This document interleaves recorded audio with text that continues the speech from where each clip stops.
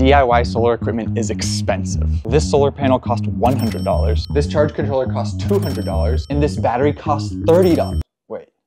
And this battery costs $300. But what if you only have about $100 to spend? What sort of ultra budget solar panel setup could you build? And what could it even power? Time for some shopping.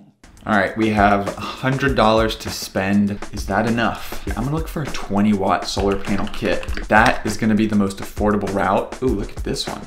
That is a pretty good price. $30. Let's look for like a 150-watt inverter to start. Oh, they're so cheap, my gosh. It doesn't have a way to connect to our battery, so we're gonna have to buy an adapter. Let's see what we got. Oh, look at that. It's so cheap. Oh my God, and it has a fuse. That's cute. We need a bigger battery. That's what we need. 18 amp hour lead acid battery with slightly better terminals. I think that would make it a little easier to connect the things we have to connect because we just have alligator clips. And it says nuts and bolts, really. Proceed to checkout. $96.54 with tax. It's gonna be, it's gonna be a little over 100. 105. 105. After another hour of looking at alternatives, I decided that this setup was the best I could find. And even though I was a little over my target budget of $100, I just decided to go for it. I'm gonna go ahead and buy it. I am gonna place the order. Order placed. Now we wait for it all to arrive. And the box just arrived in the mail. So let's open it up and see what we've got.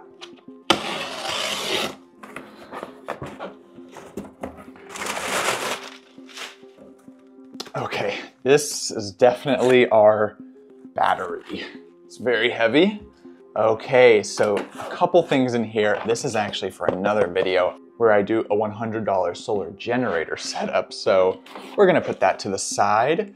This is our 150-watt inverter. And then these are the cables for connecting the inverter to the battery. Okay, and then here is our 20-watt solar panel kit. And that is it. Solar panel kit, battery, inverter, and some cables. All right, let's just start with the battery. I got a lead acid battery, a sealed lead acid battery, partially for price if I'm remembering correctly. Also, because for a system this small and this cheap, you're not gonna have long wires, so you're gonna be really limited in where you could set this system up. And the battery could experience freezing temperatures. So in that case, I just got a lead acid battery because lithium iron phosphate batteries shouldn't be charged below freezing. Let's open up the kit next. So this is a 20-watt solar panel kit, a very cheap charge controller, and then a pretty nice little solar panel that we got here with some connector cables. PWM for sure. And then we have the 20-watt solar panel, and then there are some connectors. Interesting. They have two ways of connecting the charge controller to the battery. Oh man, I'm just realizing. It doesn't have bolts, does it? I could have sworn that I read that in the product description, but I'm seeing that it does not have any bolts. So I would have to provide my own, and I don't know if I have any that fit these size terminals. So we'll see. And then we have the 150-watt inverter. It's a 12-volt inverter, and very small. It has one outlet and two USB ports. So hopefully that works. It plugs into a car socket.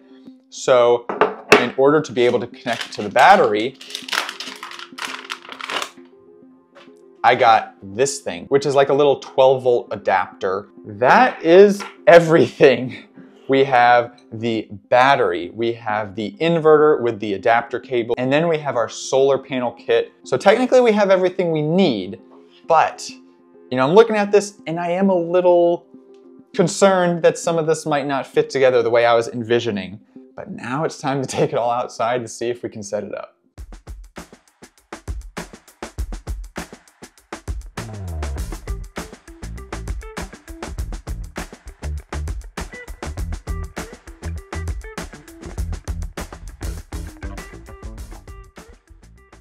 Okay, I had to work with the wires a little bit, but I got them in there, and I can see on the charge controller, the battery icon on the screen is now flashing, meaning that it's charging. The solar panel is charging the battery. So this system is complete, it's all working. And despite my initial worry, I was able to easily clip both sets of alligator clips to the battery terminals, but they are flimsy. So if you were to use this setup, I definitely recommend getting some bolts to connect the battery cables. But what can it power? Can it charge a phone? I'm gonna plug my phone in.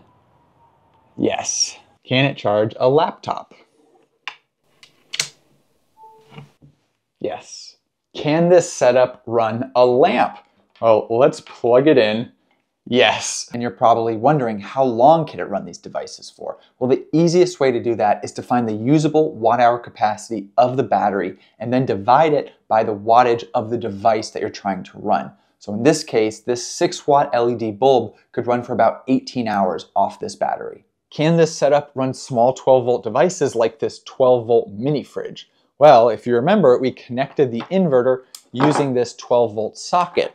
So if your 12-volt device has a 12-volt plug like this, then you just plug it in there and it turns on. A lot of you are probably wondering how long it will take the solar panel to charge the battery. One quick and dirty way that I've used to estimate this before is that a solar panel will produce on an average day around 4 watt-hours per watt. But I've used small solar panels like this before and they never really seem to output near their rated wattage.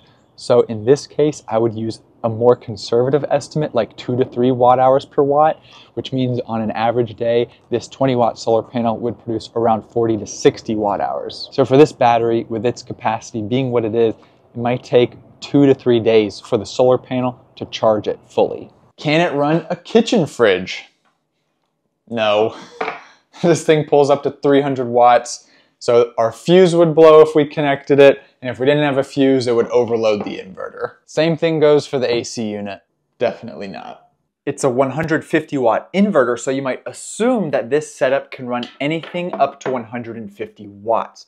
But this adapter cable has a 10 amp fuse, so actually it can only run stuff up to 120 watts. I knew this when I selected the adapter cable, and I was okay with it because you shouldn't discharge a lead acid battery of this size that quickly to begin with. If you wanted to get the full 150 watt limit from this inverter, then you'd have to pick up an adapter cable with a higher current rating. So we've found the limit of what this ultra budget solar panel setup can power. Given what you can run with it, what do you think of the price I paid for everything here? Do you think it's worth it or not? Either way, I'd love to hear why you think that in the comments below. Links to everything here will be in the description and in the comments below. That's it for this one. Thanks for watching, and I'll see you on the next one.